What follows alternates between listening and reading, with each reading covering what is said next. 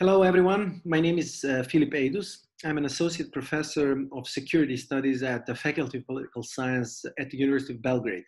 And today I'm going to talk about the secession of Kosovo and Serbia's ontological security.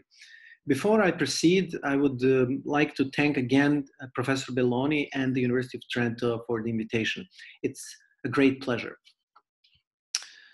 So this presentation is based on my recent book, which I've published with Palgrave Macmillan, called, as you can see, Crisis and Ontological Security, Serbia's Anxiety over Kosovo's Secession.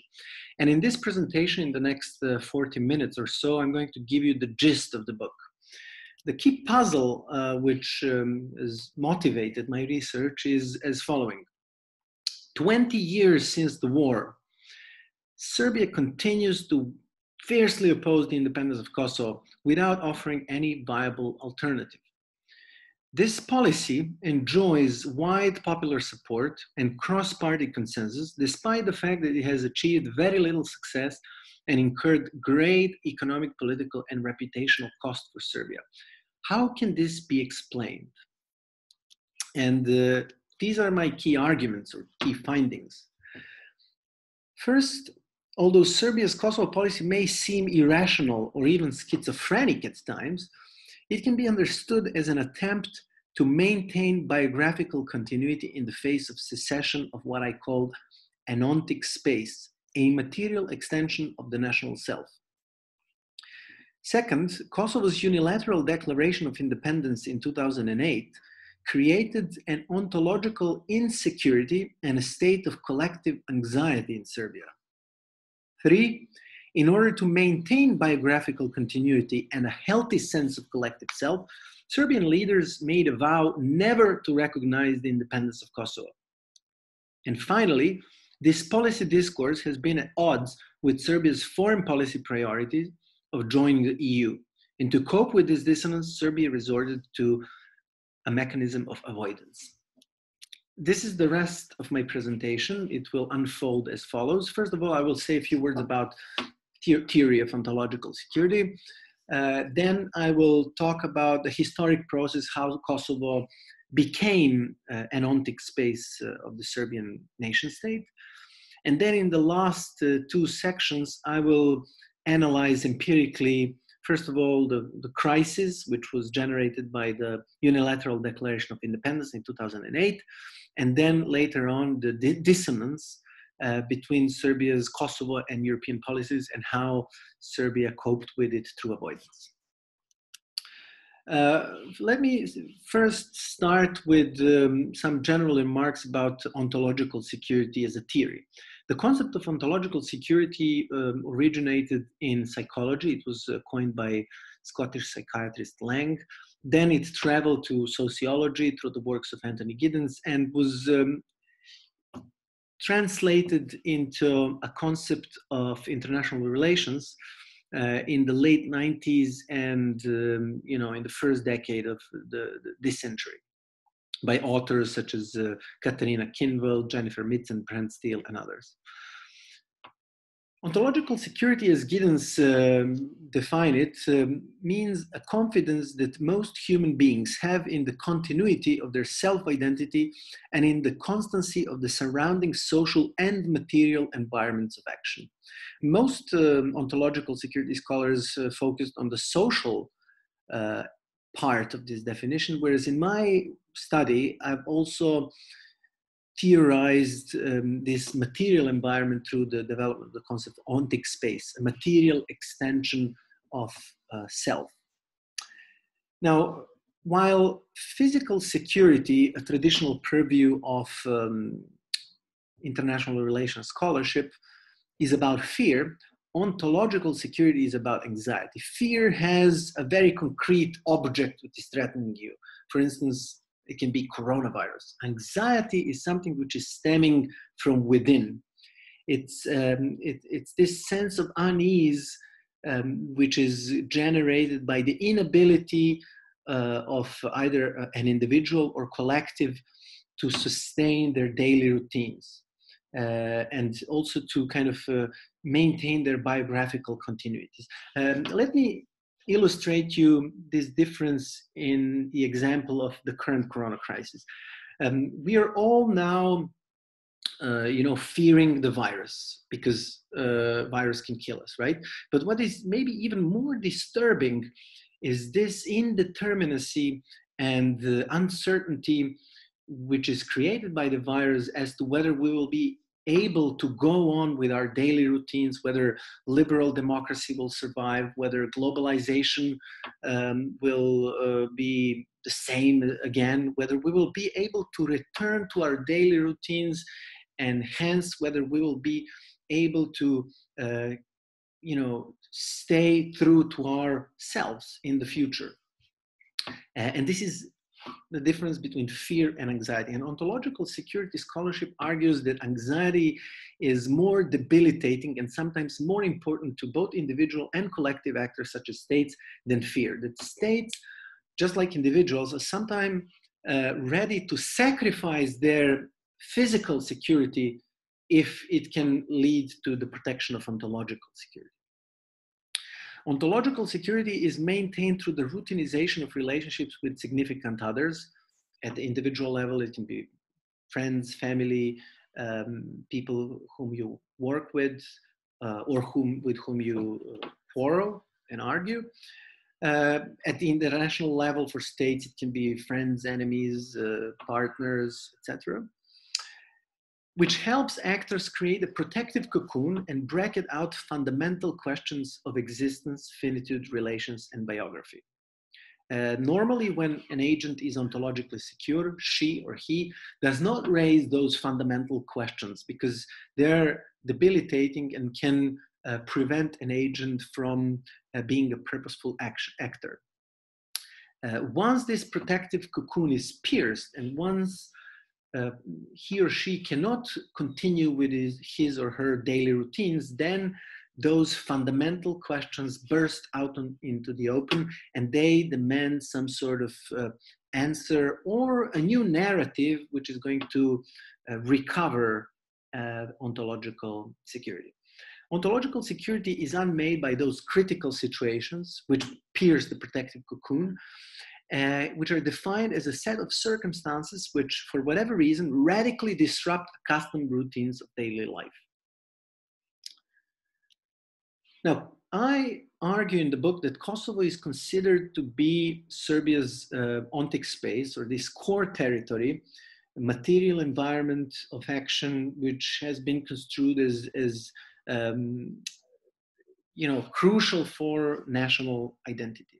As Vuk Jeremić, former Serbia's foreign minister, said in 2011, and it applies to basically mainstream public discourse in Serbia today, Kosovo, I quote, is our Valley Forge and Yorktown, our Alamo and Gettysburg, our Pearl Harbor and Iwo Jima, all rolled into one. It is in our dreams at night and in our prayers in church. It is the apple of our eye. It is our Jerusalem. Now, I explain in my book how this ontic space was constructed historically. And we don't have the time here to say everything about it or everything which is, detailed. But let me just, for those of you who are not familiar with the Serbian history, remind you that in 1389, Serbian and Christian forces faced Ottoman invading army in Kosovo. And in the Serbian collective memory, Serbia was defeated terribly only because the Serbian Prince Lazar, on the eve of the battle, in his dreams, he was, according to the myth, he was visited by an eagle, an emissary of God, who flew from Jerusalem and visited him and offered Prince Lazar a choice between heavenly kingdom and earthly kingdom. If Prince Lazar was to accept heavenly kingdom, he would lose the battle but win the heavens, and vice versa. If he was to accept the earthly kingdom, he would win against the Ottoman forces on the battlefield, but he would lose the heavens. And according to the myth, Prince Lazar chose the heavenly kingdom, and the Serbs became the heavenly people, so to speak. It's the only moment in Serbian history when God addressed Serbs directly, according to the myth. It's comparable to, the God giving 10 commandments to Moses in Mount Sinai. So it's a sort of theophany moment when the God appears to the nation and makes it a heavenly people. And throughout the Middle Ages, this story was inspiring Serbian minstrels, and the Serbian Orthodox Church kept the memory of it.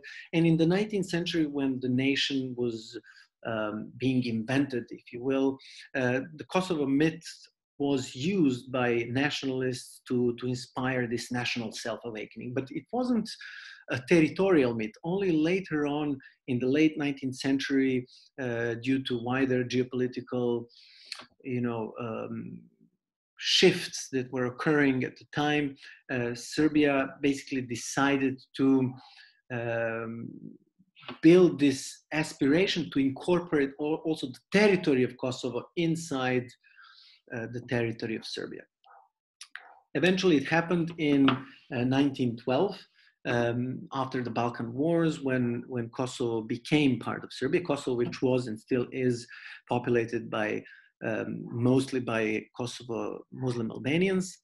And then throughout the 20th century, this Kosovo myth waxed and waned, especially during the communist period. It was repressed, and communist authorities didn't really encourage people from using this Kosovo mythology, because it could inspire nationalism and undermine brotherhood and unity, which was needed as the core of the Socialist Federative Republic of Yugoslavia. But as the federal state started to crumble at the end of the Cold War, Serbian politicians seized this story again to mobilize people and rallied around the flag. And the first big politician who used it was actually a communist apparatchik, Slobodan Milosevic, who rose basically to power in the late 1980s on the wave of the Kosovo mythology. In June 1989, he staged this massive, some people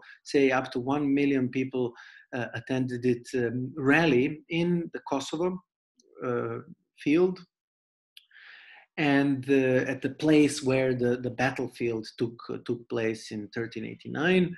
And in his now infamous speech, which you can see on YouTube or read online, basically Slobodan Milosevic revived the Kosovo mythology big time, and he even threatened that armed struggles are possible if it will be needed for Serbia to keep control over Kosovo, because not only Kosovo, but all other republics and autonomous provinces started going their way and wanted to secede from the crumbling, imploding federal state. Throughout the 1990s, Serbia operated a system in Kosovo which was described by Human Rights Watch at the time as ethnic repression and discrimination, which basically peaked in late 1990s. In 1998, 1997, Kosovo Albanians started an armed struggle against authorities in Belgrade. Belgrade responded with a very tough kind of counterinsurgency campaign, not really discriminating between civilians and combatants, leading to a humanitarian catastrophe, which motivated NATO to intervene in March 1999. And after 78 days of bombing, Serbian forces were kicked out of Kosovo, and the international community moved in with KFOR and UNMIK as key poles of authority, which took over from the Yugoslav and Serbian authorities. Most people in the West and diplomats, but also many liberal people in Serbia, believe that Milosevic was the problem. If we get rid of Milosevic, Serbia will change its policy towards Kosovo and will come to terms with the fact that Kosovo is no longer a part of Serbia, and that Kosovo Albanians basically do not want to live inside Serbia any longer. In October 2000, we managed to get rid of Milosevic. This is a photo which was took in front of the federal parliament in Belgrade. I was there. I was one of the protesters, one of many thousands of people who took to the streets to defend the electoral will, because Milosevic tried to rig the elections. Why there is a bulldozer? Because this guy came with a bulldozer. He wanted to bulldoze the parliament and bulldoze the TV station. This is why many people call this revolution a bulldozer revolution. And what happened is that Milosevic was ousted, but this whole narrative about Kosovo as Serbia's sacred land survived. And Serbia continued its non-recognition policy, its insistence on territorial integrity and sovereignty, its insistence on the UN Security Council Resolution 1244. It's the resolution which basically put an end to the war in 1989, and according to which Kosovo is legally part of the Federal Republic of Yugoslavia, which, by the way, ceased to exist a few years later in 2006 when Montenegro seceded from Serbia. Yugoslav state was no longer. But still, Serbia, as the legal successor of the Federal Republic of Yugoslavia, argues that Kosovo legally still belongs to Serbia. Also, Serbia continued its reliance on the support of Russia. Russian Federation, with the arrival of Putin, became way more assertive, not only in the Balkans, but elsewhere, as you are well aware. Russia continues to veto in the United Nations Security Council, or threaten to veto any change of the UN Security Council Resolution 1244, which would legally change the status of Kosovo, despite the situation on the ground. And the only novelty in the post-2000 period is the fact that Serbia renounced the use of force and started relying solely on diplomatic and legal means. From 2006 to 2007, the UN mediated talks, and the mediator, the special envoy of the United Nations, Martti Ahtisaari, former Finnish president, mediated those talks, and he issued the Ahtisaari Plan in 2007, which Serbia rejected fiercely, and basically the UN talks failed. When the UN talks failed, Kosovo authorities moved to the so-called Plan B, and the Plan B was to unilaterally declare independence, which happened on 17th of February 2008, to the dismay of Belgrade authorities. Serbia rejected this move as an affront to Serbian constitution, but also international law and the international system as such. Few days later, on 21st of February 2008, Serbian government, but also opposition attended it, organized another massive rally in front of the Serbian parliament, a scene where the revolution of 2000 took place, that you remember from the previous photo. And basically all politicians of the day took the stage and talked angrily about the Kosovo's move. And the then president, Boris Tadic, in a later interview with me, told me the following: the UDI was immediately producing fundamental uncertainty within the nation. And as a psychologist, I was aware of this. I was particularly struck by this awareness that every citizen was facing a state of uncertainty, anxiety, and unease. That night, a group of hooligans also demolished the American embassy, set it on fire, many other public buildings in the city. It was really a moment that one sociologist described as a siege. Serbia was infected by this siege mentality. that incorporates beliefs that the entire world is against you, and that you are the only just actor in the world, that the entire cosmos basically is crumbling and falling apart, but that you're kind of all alone, standing against all odds. Now, this situation created deep sense of anxiety, as President Tadic described, and I unpacked it into four different domains. The first one is this question of existence, the question of firmness and continuity of the external world. And there are many examples and illustrations that show that this question of existence all of a sudden overwhelmed Serbian public discourse. I will just give you one piece of example. Prime Minister Koštunica, on the day after, one day after the unilateral declaration of independence, said the following: "Yesterday's illegal act violated the UN Charter, Resolution 1244, Final Helsinki Act, and all international legal norms upon which the world order is founded." Basically, in the eyes of the Serbian political elite and also majority of people in Serbia, basically the whole world was falling apart, so to speak. The world society was falling apart. The core principles of the world society were violated, and basically the international institutions and international community basically was disintegrating in front of our eyes. The second dimension of any critical situation is this question of finitude, question of ending, question whether the future,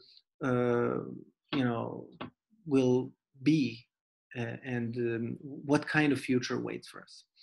And the future of the Serbian polity was really brought into question. I just give you here one example.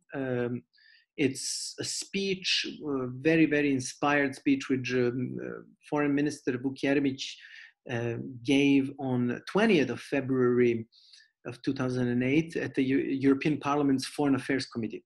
He says, I quote, "Where we are is at the precipice, facing down into the shadows of uncertainty.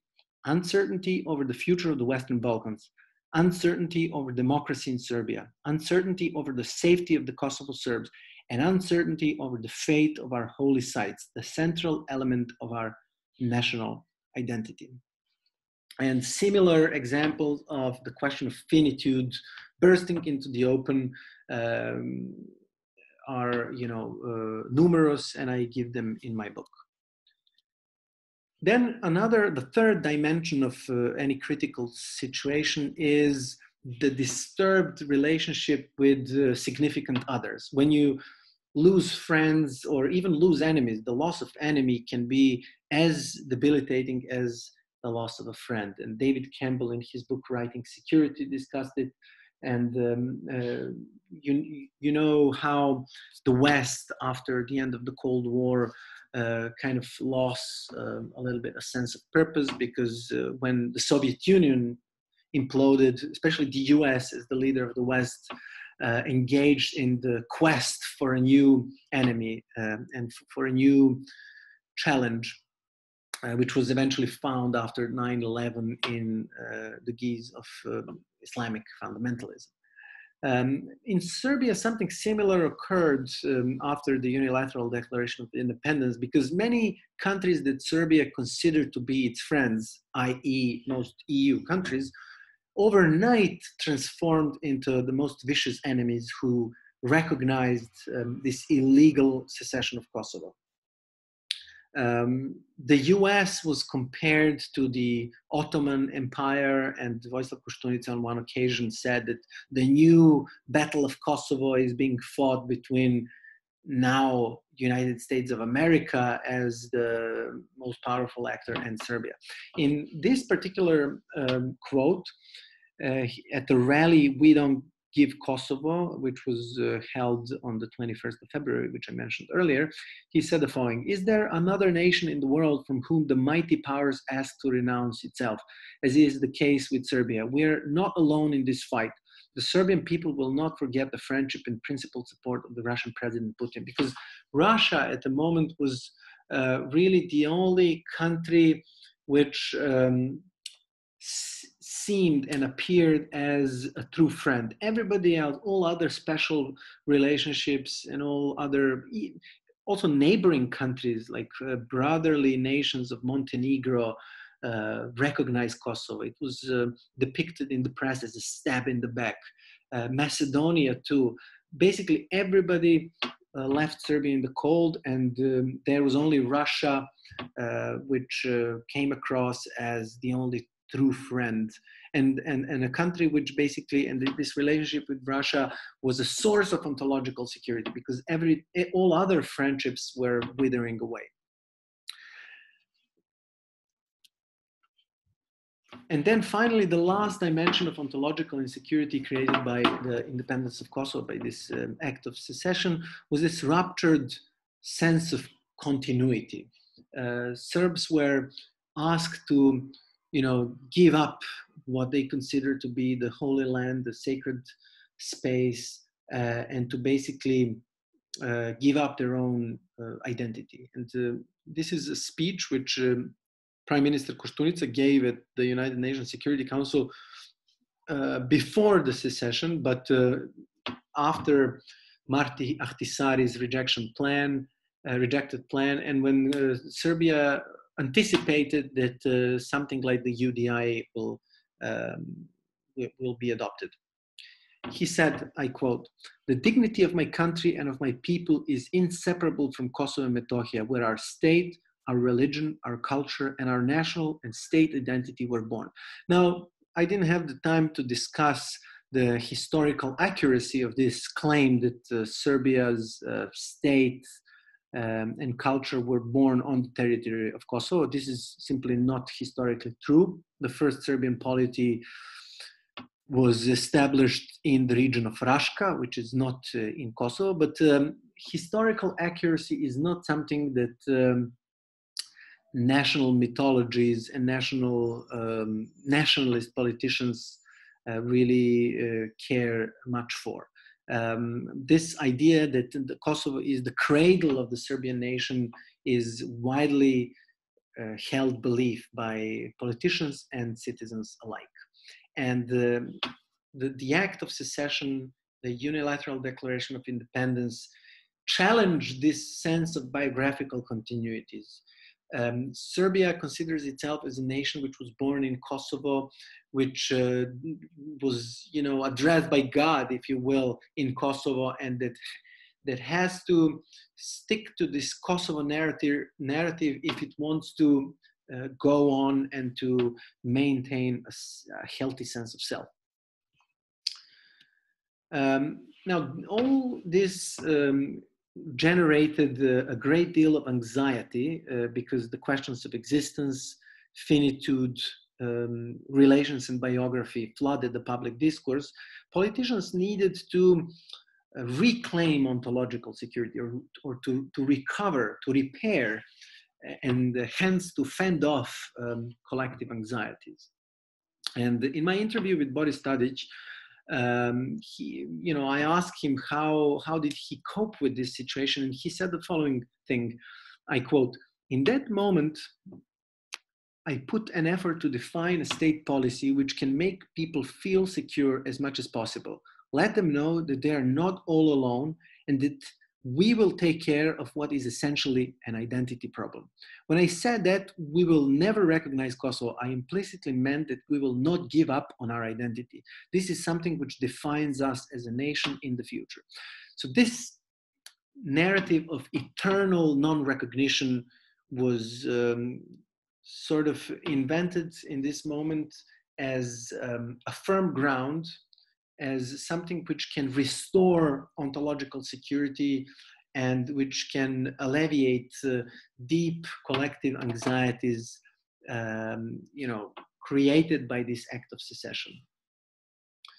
Serbia will never, ever recognize Kosovo, whatever the price for that choice might be, was a mantra repeated not only by Tadic and Koštunica and Jeremić, but also Dačić, the opposition, and most politicians who wanted to come across as legitimate decision makers in the country.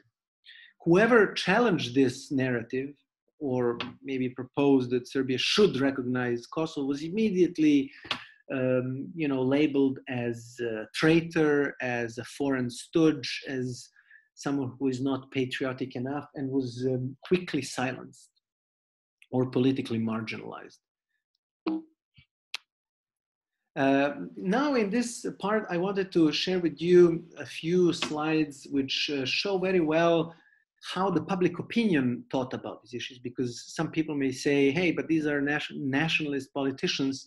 How do the people in Serbia think about it?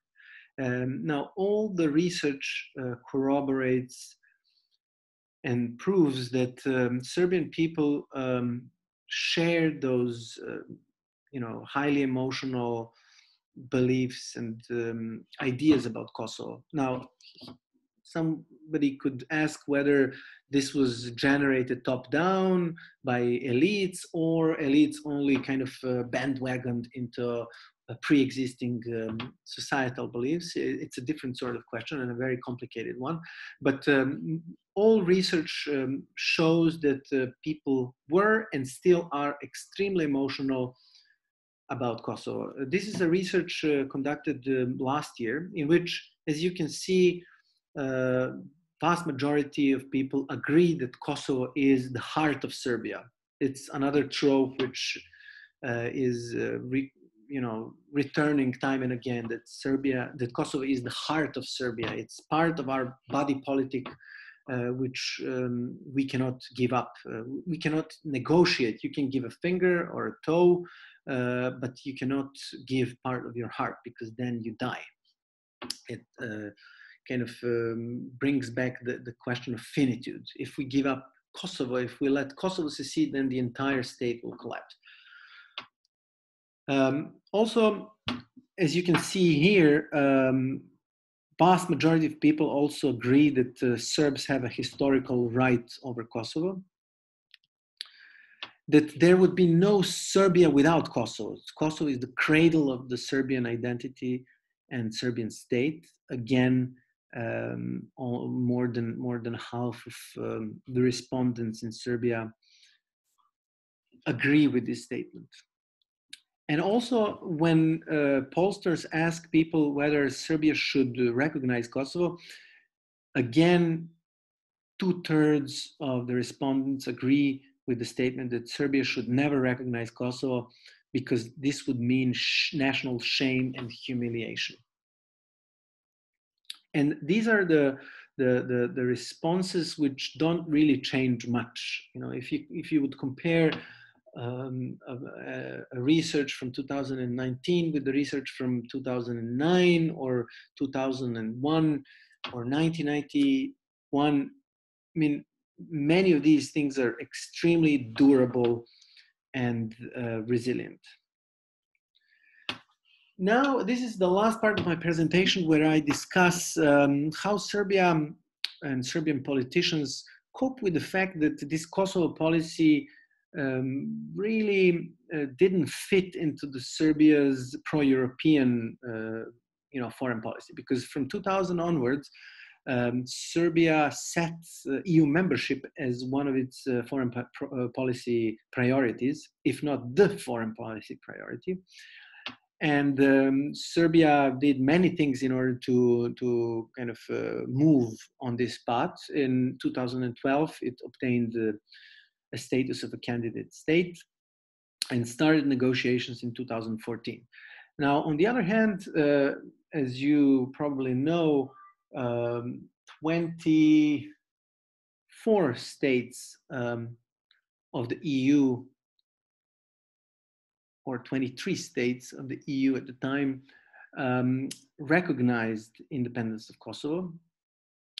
And although the EU does not have an official position over the status of Kosovo, because it cannot have one, it cannot agree upon one, because countries such as Spain or Greece wouldn't accept. All of the other countries, and among them are the most influential countries in the EU, did recognize Kosovo and clearly stated to Serbia, without the recognition of Kosovo, you guys will not be able to join the EU, because we do not need another Cyprus. And we do not import countries with territorial conflicts inside the EU. We do not want to import instability. So you have to sort out with the Kosovo Albanians and with Pristina and come to terms with Kosovo independence one way or another. This is a message that Serbian politicians and Serbian public have been receiving for almost a decade now. But this didn't change much in Serbia's behavior towards Kosovo. Yes, the EU started the normalization dialogue as a mediator since 2012. In 2013, a Brussels agreement was signed. It was hailed at the time as the historic agreement. It was never implemented fully. Some of the most important points actually about the association of Serbian municipalities have never been implemented by the Kosovo side. Serbian side also did not implement some parts of the deal, and it got stuck. Throughout this period, Serbia continued its counter-secessionist policy and even stepped up its efforts to prevent Kosovo from joining, for instance, international organizations such as UNESCO or Interpol. Also started, this is a very interesting, relatively novel development, started a derecognition campaign. Serbia basically managed to convince some 17 or 18 states to withdraw recognition of Kosovo. These are small states. No big important state have withdrawn its recognition, but still psychologically it's very important for Belgrade and for many people in Serbia, because it shows that this process of recognition is reversible. Up until 2017, over 100 states had recognized Kosovo. Now the number fell below 90, and this gives to many people in Serbia and politicians hope that this process of international recognition of Kosovo is reversible, and that one day Kosovo might return to the fold of Serbia, or at least better Serbia will be better positioned to maybe negotiate a deal which will also include some territorial gains in Kosovo. Now, both elites, political elites and population at large in Serbia avoided to acknowledge the incongruence between Serbia's Kosovo policy and European policy. I will just show you two polls, one which was conducted in 2011 and the other in 2019, and you will see how things haven't changed. And these polls clearly show the existence of dissonance and some sort of attempt of people to kind of ease the anxiety coming out of this dissonance by avoiding to acknowledge it. It's sort of a state of denial that the two are not really compatible. 2011, the question to people was, should Serbia join the EU? 59% said yes. Similar numbers are today's, we'll see. When you ask people whether Serbia will have to give up on Kosovo if it wants to join the EU, then you see that majority of people see that, yes, Serbia will have to give up. Okay, there is only a minor percentage which totally agree. Okay, it's 33%, but when you add 21% who mostly agree, you see that over half of the people are realistic when they're pushed, and when they acknowledge that Serbia will have to give up on Kosovo if it wants to join the EU. But now an interesting slide comes. When you ask them what should the government of Serbia do, they say government of Serbia should never recognize the independence of Kosovo. So they know they want to join the EU. They know that it's impossible to join the EU if you don't recognize Kosovo, but you nevertheless want your government never to recognize the independence of Kosovo. The poll in 2019 repeated some of those insights. And in this poll, questions were formulated slightly differently, but the essence was there. The question was, do you think that recognition of Kosovo is a precondition for membership in the EU? 65% say yes, they are realistic. They don't have any delusions that this is not a precondition. Just a small footnote to this, politicians in Serbia rarely admit this, almost never. When you ask President Vučić or previous governments, they will always tell you that those are two separate tracks, and that Serbia have to continue both defending its territorial integrity and EU membership. But people are slightly more realistic when you ask them. But nevertheless, when you ask them, would you support the recognition of Kosovo's independence if it would be the precondition for Serbia's EU membership? 71%, almost 72, whopping 72% of people say no. So they do want to join the EU. They agree that it will be, the recognition of Kosovo will be a precondition for joining the EU, but they still would not support the recognition of Kosovo independence if it was a precondition for EU membership. As you can see, most of them still do support EU membership. 2/3 of them consider recognition of Kosovo to be a treason, a national treason. So in conclusion, several key points. As I've shown, ontological security is the ability of actors to maintain biographical continuity.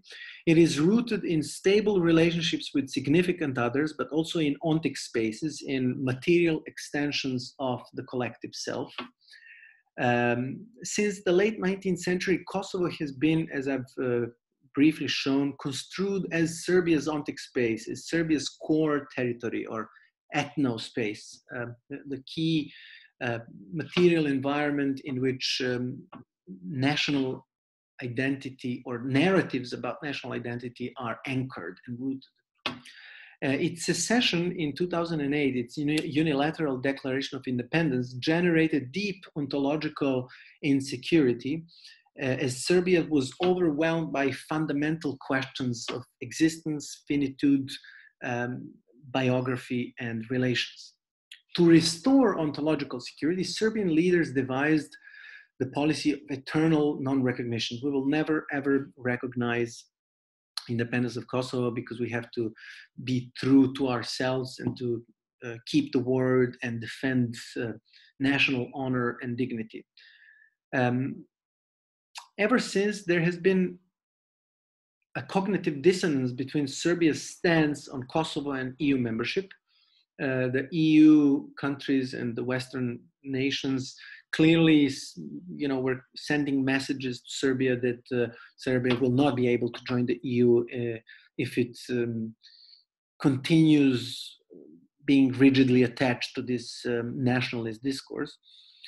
Politicians try to cope with this through avoidance. They have denied that the two are incompatible, and they have pursued the policy of both, so-called both Kosovo and the EU. And the population too, also have this dissonance between, on the one hand, their aspirations to become members of the EU, on the other hand, their attachment to Kosovo, and they're aware the two are not compatible. But if they're pushed to the wall to choose one between the two, they decide not to recognize and to to stay outside of the EU. This would be it from me today. I hope that you enjoyed the presentation, that you will be inspired by my talk. Unfortunately, we will not be able to have a discussion, but I invite you to read my book or read at least the paper which I shared with Professor Belloni. And I hope to meet you sometimes in person as well. Stay healthy, take care, and good luck. Bye-bye.